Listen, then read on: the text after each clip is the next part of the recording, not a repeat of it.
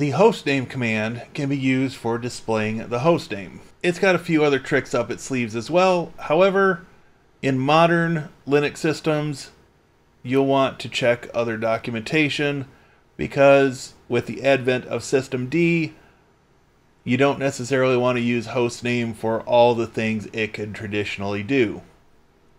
Also, if you notice on my prompt, it tells you my user and the hostname. So hostname isn't really going to display much additional useful information. Your mileage may vary. Some systems will not be customized. Back on the Mac system, again, by default, this is displaying the user at the hostname. So we already know this information. Hostname does not display anything new. Still, for the sake of tradition and for knowledge of commands, it is good to know that this command exists so that you can better understand commands that might replace it.